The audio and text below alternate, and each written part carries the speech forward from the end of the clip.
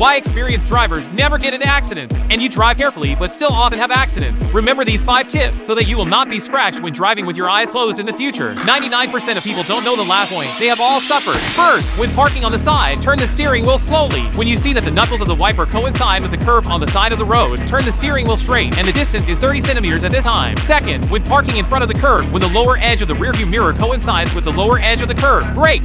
The distance is 30 centimeters at this time. Third, when parking at the traffic lights, when the hood just covers the lower edge of the rear bumper of the front car, brake, and the distance is 1 m at this time. Fifth, when opening the door, when the door handle of the car next to you is on the same level as the door frame of your own car, no matter how you open the door, you will not touch the car next to you. Look, amazing! Follow me and learn some car knowledge every day.